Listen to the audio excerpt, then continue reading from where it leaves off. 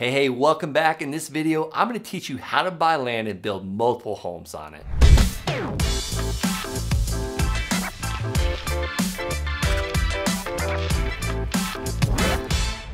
All right, first I'm gonna start out like Captain Obvious. It's like something you don't even think about it, but it's like right before your eyes and you gotta do it. Next is, who do we even talk to about land and who the heck owns it? And if you're here, you're obviously looking for great deals, and I'm gonna show you how to find the absolute best deals. All right, here's Captain Obvious for you. First, you have to pick your playground. You know, this seems so obvious to us as we're talking about it, but this is by far the hardest part for most people is, where do I start? They want to do all this analysis paralysis, all these numbers. I say, keep it super simple. And I want you to do it within about a 2-hour radius of where you currently live. This is how I got started, and looking at, I've got over 125 students now, and looking at the ones that are growing the fastest, they are starting in their own backyard and they're giving themselves a 2-hour radius. So this is big backyard. A 2-hour radius is huge, but it's manageable. You can accomplish this if you need to, say, go meet a seller, go and meet a buyer, collect cash, put some signs out, you know, whatever it takes. This 2-hour radius is manageable. And this is so obvious, but people put so much like pressure on themselves to figure this out, like, where should I start, or how much growth is happening, what's the colleges, what's the schools look like. It doesn't matter. Pick an area that's 2 hours from where you currently live now. This is how I got started, and this is how my most successful, fastest, accelerating students are starting. So a little bit more on picking this playground. I prefer to be just on the outskirts of everything.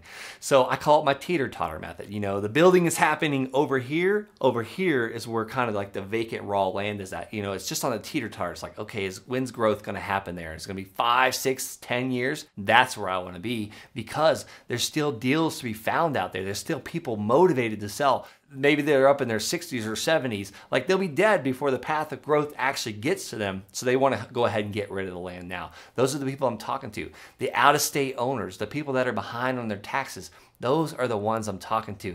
And that kind of leads me into my next point. 99 out of 100 people are not going to need us. We want to talk to the people that do need our services, the ones that do want our help, the ones that are willing to give us a great discount on the land, and also maybe even terms. What are terms? That's when they allow us to make payments to them.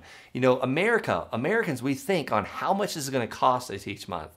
We can do the same thing when we buy a piece of land. All right, so when we're looking for a piece of land to build multiple homes on it, we got to get the land at a great price. So we pick the area just outside of the path of growth, you know, because people are always pushing out, especially right now, the pandemic that just went through here, the COVID-19. I saw more people looking to get out of the city, more people buying 5-acre parcels, more people pushing out than I've ever seen since 2000. I mean, I started this in 2015, and I've yet to see it as much demand as what COVID-19 provided for landowners.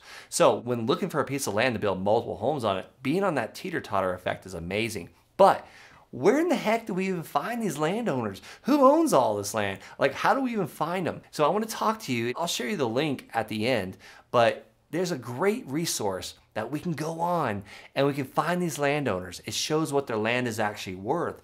It also breaks it down into increments of what we offer for this land at 5 cents on the dollar, 10 cents on the dollar, 20 cents on the dollar. And they give that to you all in a beautiful Excel spreadsheet where you can literally be mailing tonight actual landowners an offer. You mail them an offer for their land, and that's how you buy a great piece of land at a massive discount to build multiple homes on it. All right, so we've talked about the obvious, picking your playground, and then we talked about how to find a list of landowners.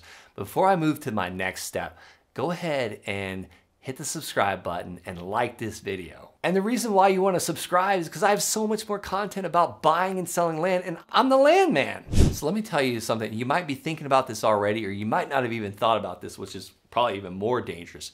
You can't just go and buy any parcel of land and just put, you know, tons of houses on it or several houses on it. You want to go ahead and contact the county, talk to the mayor. And guys, it's so much easier to speak to the city officials and the mayors than you think it is. You know, you want to go to their meetings. The minutes are all public record.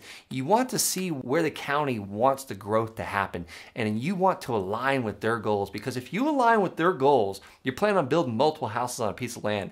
You don't want to be going against them. You want to be going with them so things flow way, way easier for you. So go to the plan planning and zoning meetings. Go talk to your planning and zoner, meet your mayor, ask, where do we need additional housing out there? Because you don't want to just go and buy a parcel of land and hope and pray that you're going to be able to put multiple homes on it. You want to see what the city wants, what the county wants, where their growth plans are happening. And this is all public record. You're totally welcome to sit in on these things. So once you know when you're aligning with the path of the city and the county and what they want, that's when you find that piece of land. And then you want to make sure that this land is going to support what you're trying to do. Are you able to subdivide it? You want to do an environmental study. Maybe you're in Florida or Louisiana or some area like that that has flooding constantly. You want to make sure that there's no wetlands on this area, because there was one that we did in Florida that we had to do like an actual environmental study, and turned out there was only 10% of that land that we weren't allowed to touch. That left us 90%, almost 26.5 acres to deal with. So you want to check these things out, and then you go through a survey process. But here's the key. You want to maybe align the seller with your goals as well. Because a lot of times these sellers are looking to cash out pretty quickly if they're interested in this. But there are some sellers that are willing to get their profits over a period of time. And you can allow the seller to almost do a joint venture with you or partner with you on this process, to where you're not paying boatloads of money up front. You're making sure that all these things can happen before you actually pay for the land. Like, the environmental study, talking to the county officials, getting the survey done, subdividing, because you can't just go and buy 10 acres of land and put 10 houses on it. It's not that easy. You have to go through all the red tape, check all the boxes. These are things you want to know beforehand. So when you're buying land to build multiple houses on it, you also want the absolute best deal, because every discount you can get, every dollar off you can get on that land, every percentage, like if you're buying it like 20, 30, 40 cents on the dollar, that's going to increase your profit when you sell these houses. Or maybe you're going to keep them and rent them out. It doesn't matter. But I want to talk to you about how to find the absolute best deals. We want to be talking to the lowest hanging juicy fruits. And I kind of, talked a little bit about it on the list, finding the list and talking to the people, tax delinquent.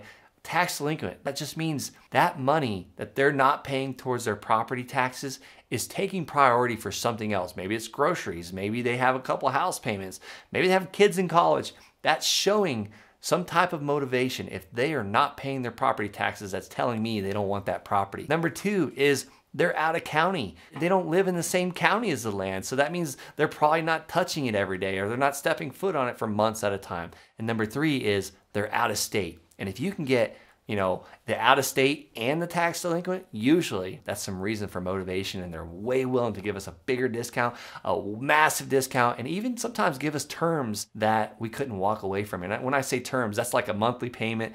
I like 0% interest. I like principal only payments, which is the same thing. But I don't say to a seller, I want to pay you 0% interest. I want principal only payments. So if my payment's $1,000 a month or $500 a month, every single month, that balance goes down. All right, so as promised, I didn't forget, I talked to you about finding that list of landowners. I talked to you about how they give me the actual evaluation. They price it. They tell me exactly what it's worth, and then they break it down on how we offer it. That is priced.com/thelandsharks. And definitely use this link, because you're gonna get a 7-day free trial. You're also gonna get your first 400 records free. You can literally be mailing landowners tonight. And that's priced.com/thelandsharks, and it's below in the description as well, so you can just click on it. A lot of this might seem overwhelming, and it did when I was first starting out as well. If I could help you avoid any of these mistakes and show you all these details and give you all this, my systems and everything we use and what my team uses to get these deals done, head over to thelandsharks.com, book a call with me and my team, and we'd love to see if we're a great fit to coach you on your land buying journey.